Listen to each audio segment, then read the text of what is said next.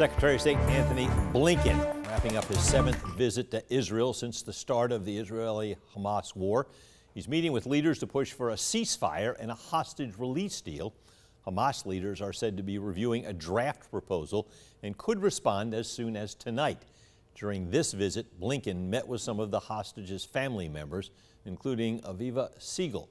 Siegel was a hostage herself. She was released last November, but Hamas is still holding her American husband, Keith, hostage. I know that Keith has had enough. My family's had enough. My country's had enough. Secretary Blinken also met with Israeli Prime Minister Benjamin Netanyahu for more than 2 hours, with the White House urging Israel to limit the scale of any military operation in Rafah.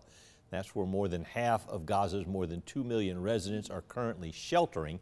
Despite international pressure, the Israeli Prime Minister said this week that the Rafah operation would move forward soon and that civilians would be evacuated. He did not say specifically when the operation would begin.